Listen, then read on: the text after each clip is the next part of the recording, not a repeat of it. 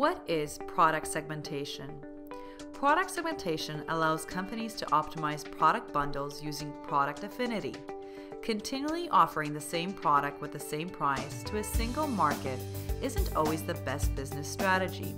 Established brands in stable markets have an advantage, but will always try to vary offerings to increase sales potential and market share.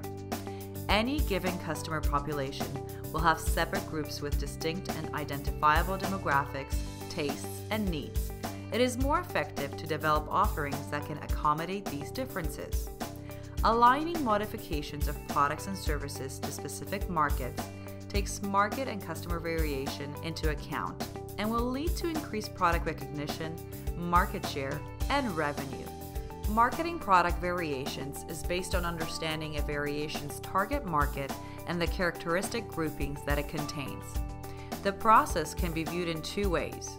First, you can plan and create variations and then search for segments. Or you can access existing segments, plan and create variations, and assign them accordingly. Regardless of the method chosen, clustering algorithms will play a part in determining and distinguishing customer segments or groups. Clustering algorithms group records with similar characteristics across a range of independent variables. Records are then scored with a number representing which cluster they belong to.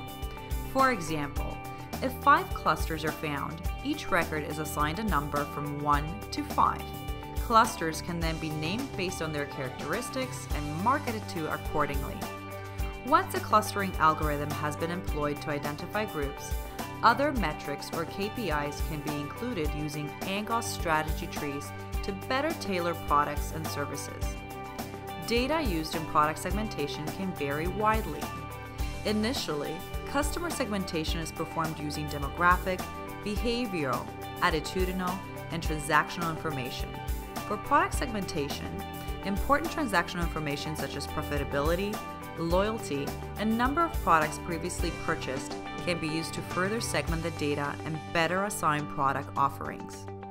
The second round of segmentation can be performed using Angoss strategy trees.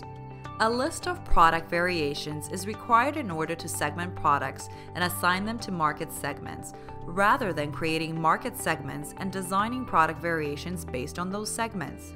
This will lead to an increase in product recognition, market share, and revenue. Angoss Data Science Platform offers you product segmentation functionality found in a predictive modeling and data preparation product suite.